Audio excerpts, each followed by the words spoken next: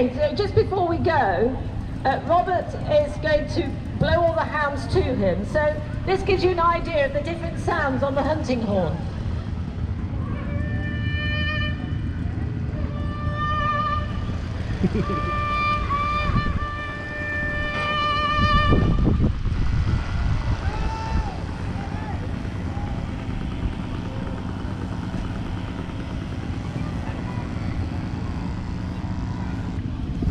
Okay, so now he's going to, what we say, doubling the horn, which is when he wants to make them go faster.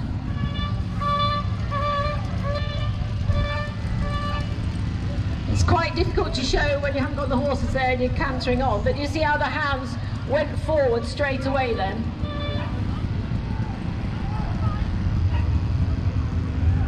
Okay, so we're going to leave it there. Thank you so much to the organisers today for inviting us to come back.